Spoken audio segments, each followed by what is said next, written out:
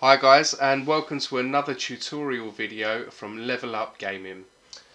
Today I'm going to show you how to install BIOS files and ROM packs. So if you're following on from previous videos where we showed you how to install Batocera and then to upload this beautiful theme, this is the next step.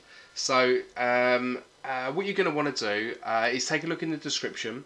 And you'll find a link for the BIOS files. You want to download those and load them onto either a USB stick or an external hard drive, and then take a look at our YouTube channel, because there's a playlist there which will allow you to download ROM packs for each and every system that you're going to want to use. So go ahead and download the BIOS files, and today we're going to do Super Nintendo. So I've already downloaded both of those, and we're ready to go.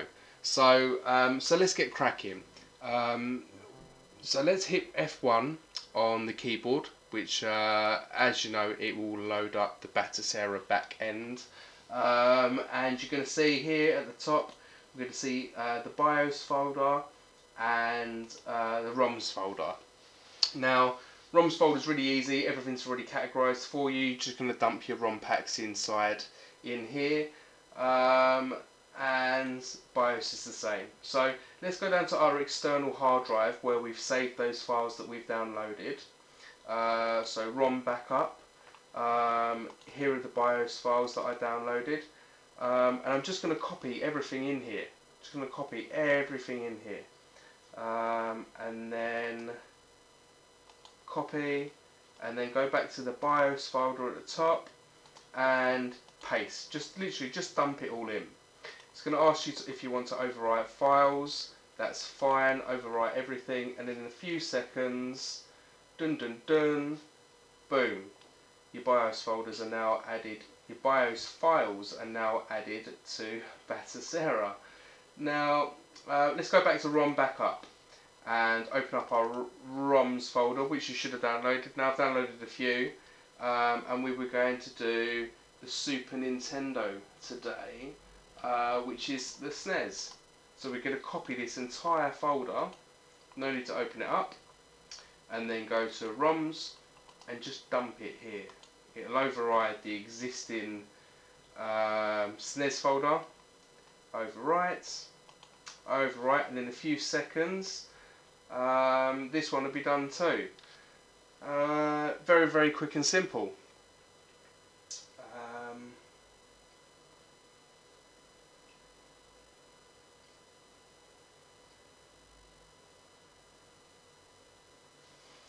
And we're just about done. Excellent. Great, so now we're going to go to File, we're going to close window, come back to the screen. Now it's still showing there's only one game there, but all we need to do now is update our games lists. So go to Game Settings, all the way down to the bottom, Update Games List, confirm that, and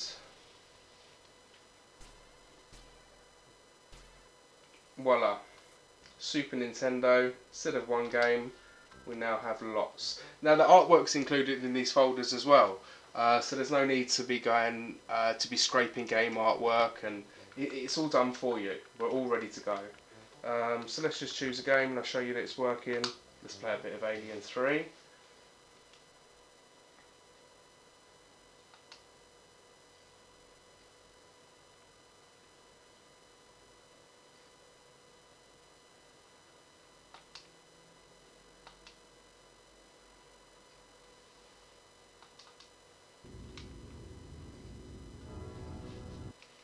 There we go. There we go. And we'll be shooting aliens in no time.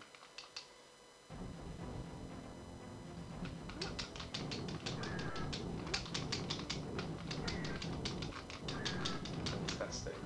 Absolutely. And that's how simple it is, guys.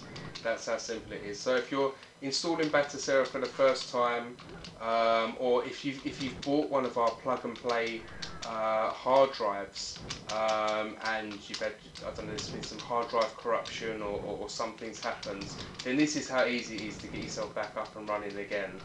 Now, if you'd rather not do this, and you just want a system that's 100% plug and play, that's already been done for you, take a look at the link again, the link in the description to our website, where we sell fully compiled hard drives, or even complete consoles with controllers. So literally, you're ready to go.